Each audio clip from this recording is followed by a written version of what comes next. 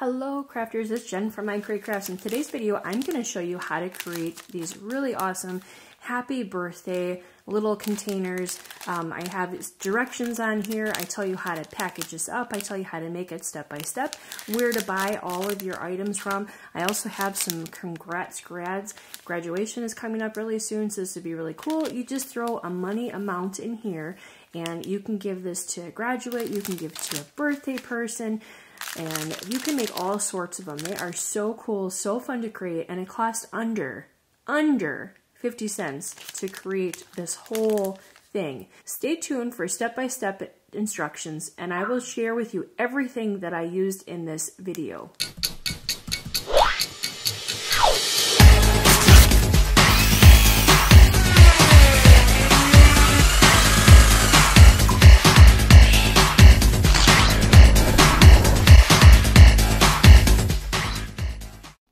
Alright guys, I'm so excited for this video tutorial. I hope you love this video tutorial. Give me a thumbs up and hit the subscribe button if you're not subscribers of mine. You want to stay tuned because you are going to be making money on these. So I'm starting in Design Space, and I have a few different designs here that I purchased. I will leave the link down below where I purchased them from. And all you gotta do is upload them. So I'm gonna grab these really quick, add to Canvas. I'm not gonna use every single one of these, but they are kind of cool. I have triplets actually, and their birthday's coming up pretty soon, so it'd be kind of neat to give them something like this.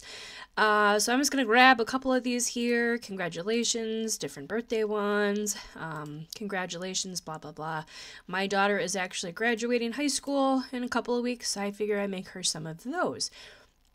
So with that being said, I just grabbed whatever I wanted to use. It's going to be a big jumbo mumbo mess here, and I will show you really quick how to fix it.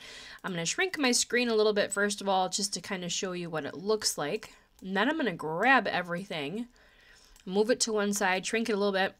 Now I can bring my screen back up, and we can work from this. So one of these, if I can find it, this one here, whoops, didn't mean to make it bigger. This one here, I'm going to leave just the way it is. I might resize it a little bit later. You just print this page off the way it is, and basically it's just directions how you put this on. I will leave everything I use in the description down below, but please ask any questions if you have any. I'm just going to go through here, and basically the only thing that you have to do, because you save these as a print then cut, all you have to do is change the size to what you want. Again, I'm sorry there's so many of them. I just wanted to show you really quick what they would look like. So I'm actually going to get rid of these just because we don't need so many. I just wanted to show you the options of all of them that they had. So for me, I've been using actually 4x5, and that's been working really well. So I'm going to grab the first one here. Oops, grab the first one. Oh my goodness, my computer doesn't want to work. Let's try it again. There we go. Grab the first one, unlock it, and then change it to be 4x5. And then you want to go in and change every one of these to the same size. Your size might be different than mine, but for the stuff that I purchased to use these for, this works perfectly for me. So I'm just going to go in here and keep doing the same thing, just changing them all to be 4x5. And then I will show you the next step. By the way, are you guys happy with my video tutorials, the subscribers that I have already? I would love to hear from you guys. Let me know if I'm doing a good job, what videos you guys would like to see.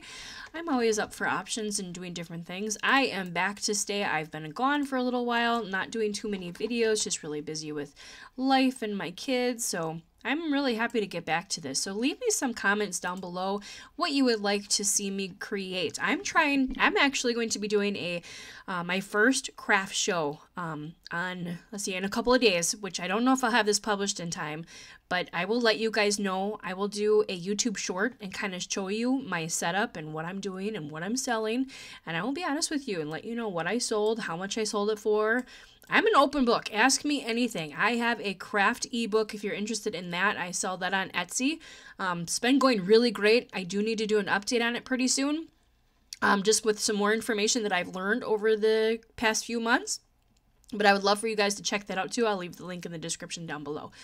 Enough yapping, okay guys? Alright, so I'm going to grab this one, and I'm actually going to make it as big as I can. So what I'm saying, big as I can. So if I make it this big, I don't know if you saw it, but a little red dot came here and says, hey, that's too big. You can't print that. So I'm just going to actually take it Or you can go over here and just push a little button. You can see you can't print any larger than 8.5 by 14 or 7.44 by 9.47. So you just want to make sure that you're not going over that. So basically I just kind of go like this and kind of wing it, I guess, and make it as large as I can. So this is going to print off into one whole page, and it's going to cut it out for you as well. It's just, again, description of directions on how to use these. Really neat. I am so looking forward to selling these at my craft fair. I will let you know how it goes. That's it, guys. That's all you had to do. Change it to be 4x5 and then change this to be a little bit bigger. With this file here, the one that I purchased, you cannot ungroup this and you cannot contour it, which I kind of don't like, because what if I wanted to make a whole bunch of the purple ones or a whole bunch of the blue ones? So unfortunately you can't. I mean, you could go in and get a shape, let's say a square, and take out every single one of these. That would be a big pain. So I wouldn't even worry about it. Who's going to really look at that? It's just directions on how to use it. So that is it. I'm going to go to Make It. And I'm just using my regular printer, my ink printer, and I'm going to print these out. As you see here, each one is printing 2 per sheet. Just like that, except for the first one where I said it was going to print all at once like this. So I'm going to go ahead and click Continue. And because my machine is on, I'm going to send it to my printer. So it depends what kind of printer you have. I will leave it in the description down below what I use. I have an Epson EcoTank, and I have to say I absolutely love it. I've gotten thousands and thousands of prints off of that machine without changing the ink. And I'm looking at the ink right now that I have, and it's a bottle. And I just had to buy a new one because my husband prints flyers every week for our movie theater that we own. And we just had to change the ink, and I think for 5 colors that last thousands and thousands of pages, prints I should say, it was under $30. Absolutely crazy. So if you're looking for a new printer, I actually just purchased my second one. It's an Epson EcoTank, and I will leave it in the description down below. So again, sorry about the yap, and just like to give you guys great information. So I need to change my printer. Sometimes, you might have more than one printer, so I'm actually using, nope, wrong one, this Epson. I have the 8500, and then I have this one as my subbing printer. So I'm going to click on this one. I got rid of bleed. I do not like having the bleed on there. If we read it here, it just said bleeds extends ink slightly beyond border. I don't want that. So I always turn the add bleed off. I'm going to go ahead and print this, and I'm going to show you what it looks like. You see it has little register lines on the side.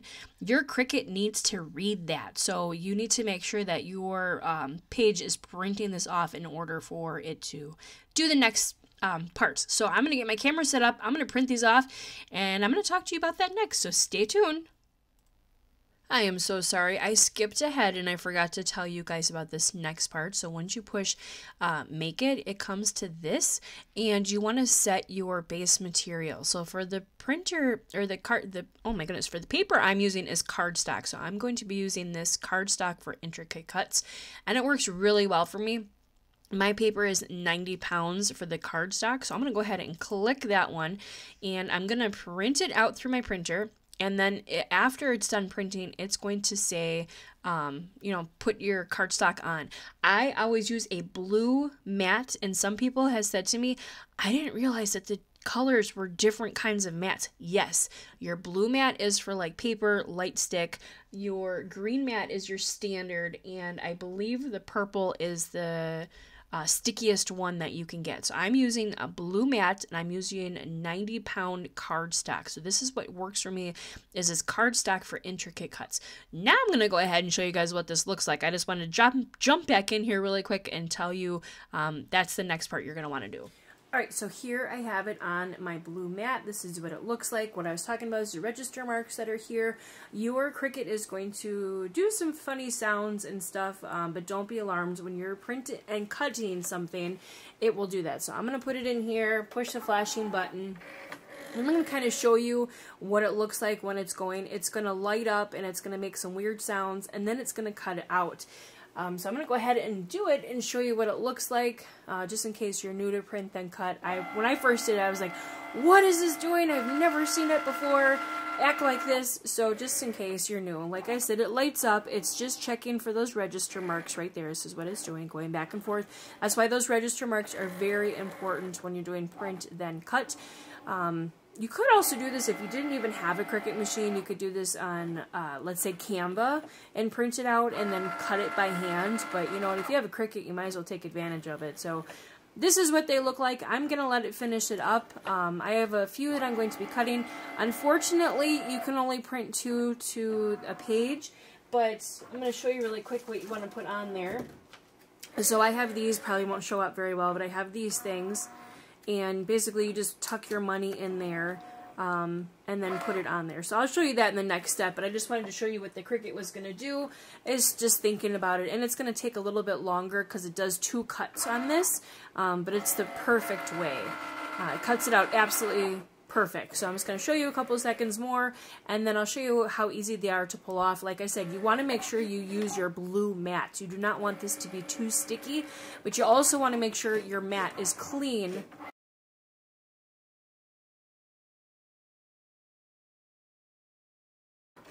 And it's cutting the little circles out at the top there, which I'll show you when it's all done. It's going to do 1 pass, and then it's going to go around 1 more time. Like I said, I'm using the cardstock one for intricate cuts, and this works perfect for me. So this is all, it's done already. It does take a little bit longer because it's doing this like 2 cuts, but I'm just going to show you how easy this comes off. So if I push this button again, I'll show you. So all I got to do, let's get in focus here, is pull this off. And the other 2 are left on there. And you can save this paper if you want to for other projects. I just kind of put it on the side. But then there is a little hole on the top that I was talking about. And then you put that little plastic part that I showed you over this. So I'm going to finish cutting these ones out. And then I'll show you what they look like and how I package them. So I have all my supplies here. I'm going to tell you what each thing is. And I will leave everything in the description below. But here are the papers that I cut out. These are the directions that you're going to want to put in there, and then here is the paper. So here's an example. There's the piece on here ready. I'm going to show you kind of what it looks like, and then I'm going to show you what it looks like when you package it. So I use cellophane bags, and I put it in the front, and then I put the directions in the back, and then I put the little, I think it's called lipstick holder in the back, and then it comes with little sticky things too. So you have this side with sticky side. So I cut this up in half like this, so they get 4 pieces, and then they can do it themselves, or you can do it for them and just kind of throw it in there. But I'm going to show you how I do this and what it looks like. So this is what it looks like when it's done. Obviously you put money in here, but I just want to show you what it looks like. So it looks like that. I have 5x7 cellophane self-sealing bags like this. I just find the front, throw this in here, and then here's the part where it depends what you want to do. So I take one direction, so I put it in the back so they know what to do. And here's where it comes in if you want to do it for them or if you want them to do it. I mean, the directions do say gently peel off adhesive. So basically what you want to do is, this is what it looks like. They come in like, I think it was like a pack of 100. And basically this is what it looks like. It's just, it would hold like lipstick or your money for this time, or you can put even chapstick, and if you change the look of it. But basically you just want to take the this is double-sided sticky tape. So you don't really have to be that careful because you're not going to see the white part. It's double-sided sticky tape. So you want to do your best getting it on here, especially if you're going to leave it on here and then let them peel it off. You want to make the presentation look nice. So here's the 2 end parts, and then you want to just take the 2 longer pieces and lay them on there as well. And then you want to make sure you stick it down really well, just like you would like if you're putting vinyl on a mat. You want to make sure it's down on there really nice. Whoops, that was not nice. Easy part about it is you can peel it back off. So you want to put it on here. It's coming off the edge. You want to put it on here. You know, when I was doing this by myself, I was doing a lot better than being on camera. It's a lot harder than you would expect. So I'm just taking it and pushing it down really well. This part you can leave. Like I said, you can either do this for them or you can just leave it in the bag. I was just leaving it in the bag like this, so it's here so that they can do it themselves. But you can do it this way either way. And then it's, like I said, double-sided sticky tape. So you're just going to take this white backing off. I don't know if it'll show up on camera, but this part is sticky now. So all they have to do is peel that off, and then they can stick it on there themselves. But like I said, I was actually leaving it all together. And then what you want to do is just take this and put it in the front for kind of like an example to show them what it would look like. So just like that. And like I said, this is self-sealing, so all you gotta do is peel this. All you gotta do is peel that, and then make it look nice and neat and even. And that's how it's done, just like that. And I plan on selling these for $5 a piece. We'll see. Like I said, I have a craft show this weekend. I'm going to tell you guys how I did in the community section. So if you're interested in learning about my craft fair and what I sold and pictures and all that kind of stuff, make sure you check me out in the community section on my YouTube page, because there I'm going to show you everything. And if you have any questions, I'm a totally open book. If you want to know what I sold something for, if you want to know what I paid for it, I'm an open book. I will tell you whatever you want to know. So make sure you check that out. I do have an ebook for sale as well on Etsy. I will leave that link down below in case you're interested. All the funds go right back to this channel so that I can do more videos for you guys. If you guys do like this video tutorial, please do give me a thumbs up and hit that subscribe button if you're not subscribers already. This just helps my channel grow. And I'm just going to show you some other ones that I did previously. This one says, I drink on 2 occasions, when it's my birthday and when it's not. And then I have this, oh, that's the same one. And then, oh yeah, so my daughter's going to be graduating. It is almost graduation time, so I printed these out too. Congrats, grads. So again, I just put the top on the front, and then I put the sticky part on the back. So again, if you like this video tutorial, give me a thumbs up, hit that subscribe button. And if you're not subscribed already, if you would consider subscribing and also hitting that yellow bell icon, as it will make you it'll show up all my videos. I know a lot of people have been saying, I haven't seen you for a while. Well, I'm here. You're not getting notifications. So make sure you turn that notification on. Again, happy crafting. I hope you like this video tutorial, and I will see you in the next one.